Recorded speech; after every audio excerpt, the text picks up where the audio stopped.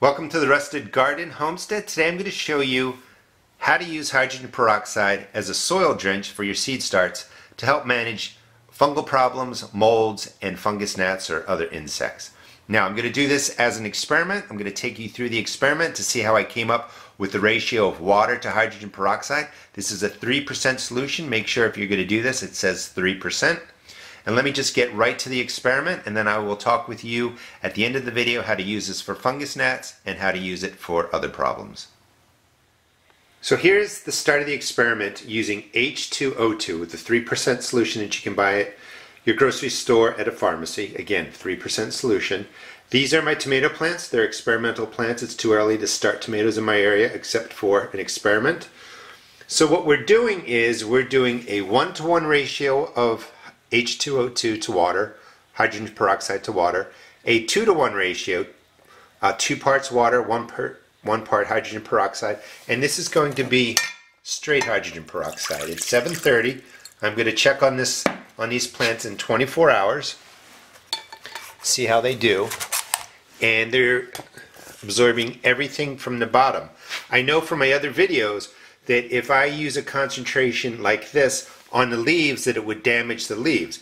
What I want to see is if a higher concentration damages the root systems at a 1-to-1 ratio, equal parts, a 2-to-1 ratio, 2 parts water, 1 part hydrogen peroxide, and this is just straight hydrogen peroxide. And you can see, I think, like right in there, you can see it bubbling. That's the hydrogen peroxide going to work. It's getting absorbed into the starting mix from the bottom. This should kill off any kind of funguses, fungi, any disease problems, and it should also take care of fungus gnat eggs. Now, the whole goal is to figure out the right ratio that you can treat your starting mix soil, but not damage your plant. So we're starting with this today. You can just see it bubbling down there, and that's what H2O2 does. Is it breaks down, it turns into oxygen and water, but that release of the oxygen creates energy. That energy is oxidizing, and it basically, lack of better terms, cleans your soil, kills out the problems. We just want to make sure it doesn't damage the root systems. So it's been 24 hours since the plants were put in the water and hydrogen peroxide solution. They are all started at the same time, came out of the same flat. No hydrogen peroxide here. This will be our comparative plant that we'll use as the baseline. This was straight hydrogen peroxide. This was a 1-to-1 ratio, water to hydrogen peroxide, and this was a 2-to-1 ratio, 2 cups water to 1 cup hydrogen peroxide. I'm going to let this go for a couple of days. We're going to look to see if there's any damage showing, which would really be yellowing leaves. But the whole idea is to figure out what is the right ratio, or what is the right range of ratios to put hydrogen peroxide into your water so that when you bottom water your plants, you can address fungal problems, disease problems, and fungus gnats that are in the soil. So let's, wait another 24 hours, see how they look. Oh, one more tip. Because hydrogen peroxide reacts with light, when you first set this up, or if you're going to do the experiment, or when we get to the point that we figure out a ratio that works, put these sort of in a shady area in your house. Don't let light react with it, and just let the water and hydrogen peroxide be absorbed into the plant. Don't put them under your grow lights, because H2O2 reacts with light. Just keep them in a place where they can be absorbed and do their thing in the soil. So it's now been 48 hours since the experiment started. This is the baseline plant. No H2O was added there. This was just 3% hydrogen peroxide. This was a 1-to-1 ratio. 1 cup water to 1 cup hydrogen peroxide, and this was a 2-to-1 ratio, 2 cups of water to 1 cup hydrogen peroxide. The plants look essentially the same. I'm going to actually water the peppers, and then tomorrow we're going to give these a light feeding with probably something close to a 111 NP&K, but they will all get the fertilizer together. So this is now 72 hours. Again, this is the one that is just the baseline, no H2O2 hydrogen peroxide added to that. This was just hydrogen peroxide, a 3% solution, a 1-to-1 ratio, water to H2O2, and then 2 parts water to 1 part hydrogen peroxide. Not much change across all 4 of them. The plants over here are a little bit of a different color, and that might just be because these were out of the light for a while. Overall, looks like 3% solution doesn't do a lot of damage to the plants. Going to feed this tomorrow morning. I'll show you how I do that. And I want to still give this 5 days with a liquid feed, and then we'll move on from there. Alright, so I showed you the first 72 hours of the different ratios of H2O2, hydrogen peroxide, in there. And again, remember, I'm using a 3% solution. That's really important. Yesterday was the 4th day. I didn't do a video on that, but I fed them with a water-soluble fertilizer well below a 555 NP and K, nitrogen, phosphorus, potassium. Just wanted to see if any fertilizer would react with the H2O2 that may still be in the soil. My suspicion is the hydrogen peroxide is broken down by now.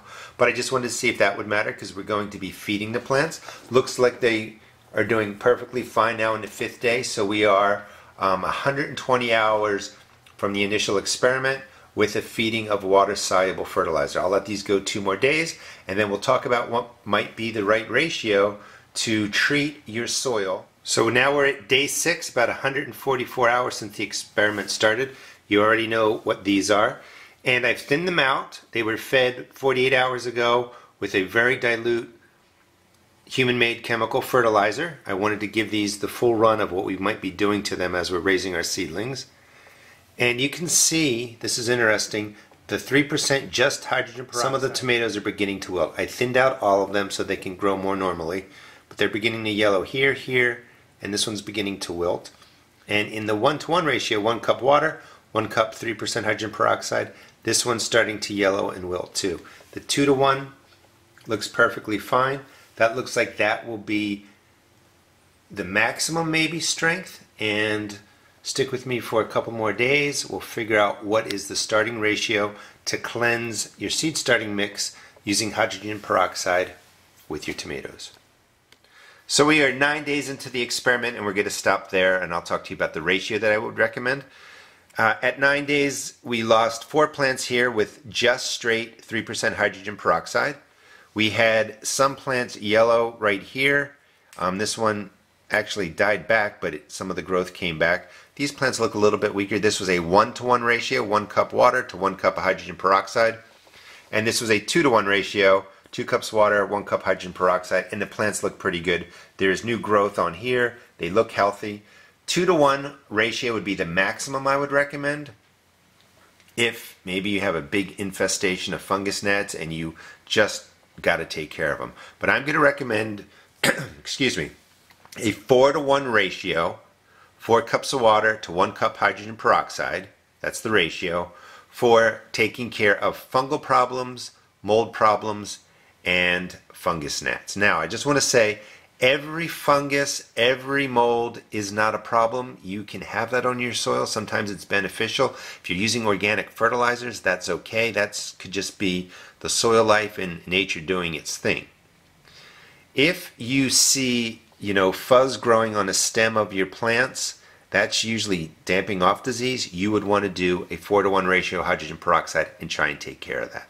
That's a problem. Now, for treating fungi and molds, again, I want to stress every mold and fungus you see on the surface isn't necessarily a problem. But if you feel it's a problem, you just need to do this one time. That should take care of the fungus. That should take care of the mold, and you're not going to have to keep repeating this. These are my different plants. So I just want to show you some things you're going to see. If you look in here, hopefully you can see this green. That is algae. That just comes from your water and the grow light. So when you see something green, that's not something you're going to want to treat with hydrogen peroxide. That's just normal, plain old algae growth. So you want to just take a look at your plants, see what's going on. If you see anything out of ordinary, that's when you might want to treat the fungus or mold with hydrogen peroxide. Just do it one time and that should take care of it. Now for fungus gnats, if you see them flying around, that's one stage of development. Those are the adults. The adults then land on here, lay eggs, the eggs hatch, the larvae crawl into here, they feed on the roots. The H2O2 is going to be absorbed into here, and it's going to disrupt the life cycle by killing off the larvae. So you'll use this, but you're going to have to wait several days to see if you're getting the fungus gnats under control. So I recommend also putting up, the yellow fly traps, apple cider vinegar, trying to catch the adults that are flying around while you're treating the bottom with the hydrogen peroxide. You're disrupting their life cycle. And to treat them, I would do a 4-to-1 ratio. Let it go for 3 days. If it looks like they're getting under control, let it be. If not, give them another dose, 4-to-1 ratio, H2O2, or I'm sorry, of water to hydrogen peroxide. Just make sure the higher number, the 4, is water. The lower number is hydrogen peroxide. And when you go to the store, just double check. I don't know if you can see that, but it says 3%. This was all done with 3% hydrogen peroxide. Now, we did it with tomatoes. I feel comfortable enough to use it with peppers and other plants, but if you want to, kind of use what I always say, don't trust my videos, don't trust the videos you see, don't trust what you read, test it out. So we've done enough experimenting to know a 2-to-1 to 4-to-1 ratio isn't going to harm tomatoes, but you might want to test out your peppers. So just get a container like this, create the ratio, drop it in there, put your new variety of plant in there, let it go for 4 or 5 days, see if there's any damage. That's the wisest way to proceed. Hope you enjoyed the video. This gives you an idea of how you can use hydrogen peroxide as a soil drench, essentially, to help combat insects, fungus gnats, fungal diseases, molds, and other problems. Thanks for watching. Please check out my seed shop at www.therustedgarden.com. Thanks for watching.